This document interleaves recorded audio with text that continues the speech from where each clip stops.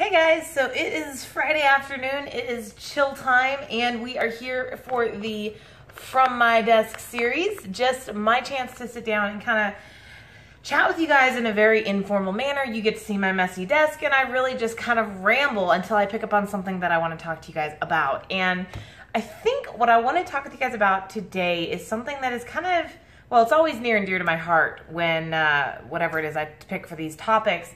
But it's particularly near and dear to my heart because I had to do a training earlier today, and it's a group coaching call that I do for the Stay in Business Club, and this was one of our topics that I got a bunch of emails from the business owners who are part of the club saying, Stephanie, how do you stay focused in business? How do you keep your business moving forward when the world is crashing around you? And I think this is a really good topic because, let's be honest, it doesn't matter if you're a business owner or if you are a sales rep or if you're just a person out there. At some point in your life, the world is like going to crash down around you, and it's gonna really freaking suck. Like, it's really hard to keep moving forward at your job, at work, in your business, with relationships when everything is going wrong. And this happened for me recently where it just seemed like every time we turned around, something new was thrown on my plate.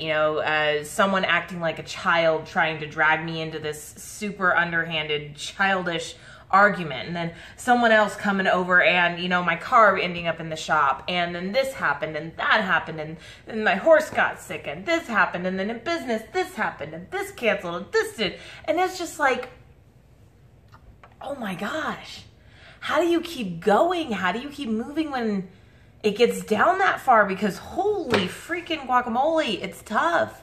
So what I talked about today to the people on the call was the importance of, first of all, knowing what your goals are. Because when life gets tough, when things start crashing around you, the truth of the matter is that what's going to keep you going is your focus on your future and on why you're pushing through those problems. So I talked about how every single morning I sit down, and it doesn't matter what I'm going through, I sit down and I'm writing down my goals every single morning.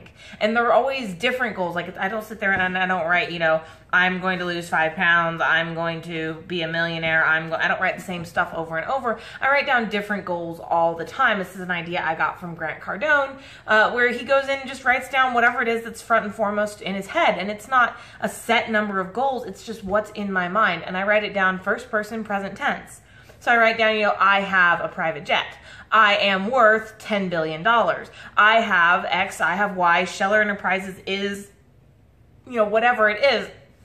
Because it works with your brain. See, our brains don't know the difference between past, present, and future. Our brains only know what we tell them. This is the cool thing. I'd have to look it up, but there was a study done at like Harvard or Yale or one of those guys where they studied the human brain, and the human brain couldn't tell the difference between what it was being told was happening and what was actually happening. It's kind of cool. So you write your goals down in this present tense method, and so it gets you kind of reconnected to why you're pushing through like this. Now, the second thing I did, because that's not enough, when the world is crashing down, when everything is happening and life is going to hell in a handbasket, just sitting here and writing your goals isn't going to get you anywhere. That's like sitting in the corner and like the insane kid just sitting in the corner just repeating whatever to themselves. Okay, so you want to have something more than just that. And what I teach people to do is to know what your baseline is in your business. Now, your baseline is, for those of you guys who haven't seen, I've got a video on it on my YouTube channel. You have to check it out.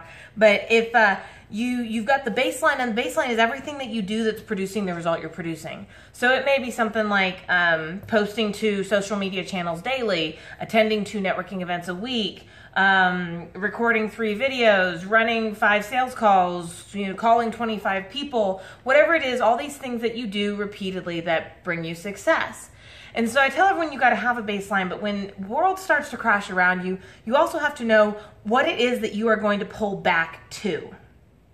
If everything's happening, you can't necessarily complete everything that's on your list to do. And so what I do is I have my baseline, but then I have like my survival mode baseline, where I literally just sit there and these are the 4 or 5 things that I'll keep doing that'll keep my business moving, but not necessarily going to, it's going to keep the business moving. It's going to allow me to work a little bit on the business and keep that going so my life doesn't crash and burn. But at the same time, I get to handle and focus on these other things that happen, because let's be honest, life happens. And if you've watched any of my other videos, understand this.